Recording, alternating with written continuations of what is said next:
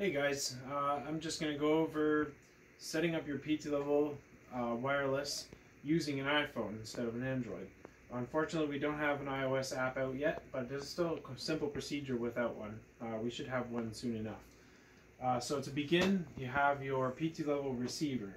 This device here, whether you're installing it new, you would plug in anywhere that you have Wi-Fi signal within your house. You can hide it somewhere, put it by your router, whatever works. So here I'm just going to indicate how to plug it in, just like that. And you should let it power up. You'll see a power light and a blue status light. The blue status light should be blinking 3 times every 30 seconds or so. That indicates that it is not connected to your home Wi-Fi yet. That is what I'm going to show you now.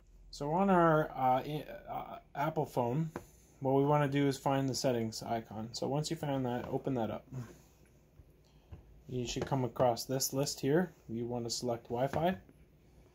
And what it'll do then is search for any devices that are broadcasting a Wi-Fi signal. So we see the PTLevel and a bunch of numbers. Those numbers don't mean anything, but they'll be different across all the different devices.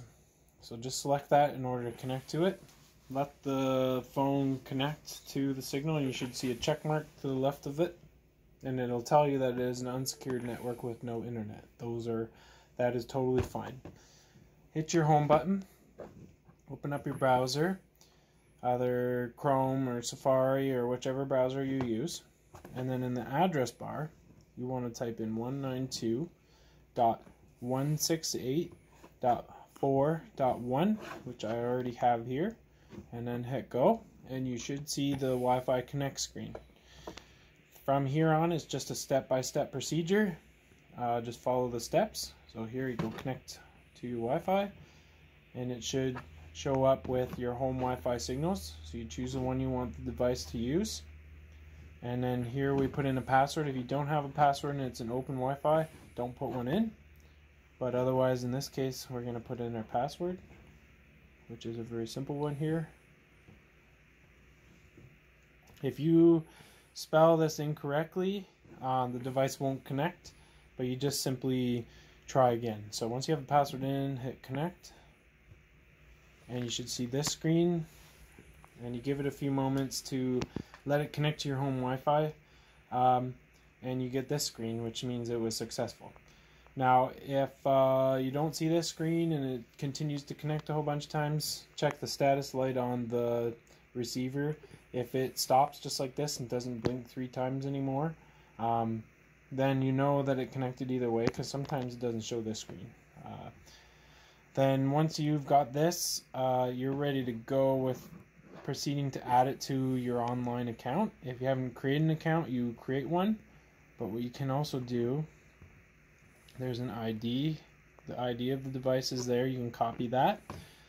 Or you can then disconnect from the PTLevel signal, which we can go back to settings and do. And forget. And we should be back on an internet connection. We open up a browser, go to ptdevices.com.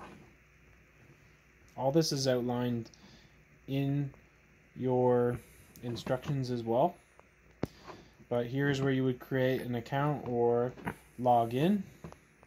And once you got it into your account, you click on add device from the menu, add in the ID of the device, which is in your instructions on the back of your receiver, or what you copied from the successful connection screen.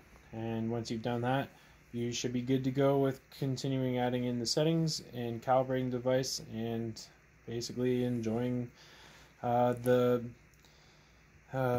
features of the device. That's all.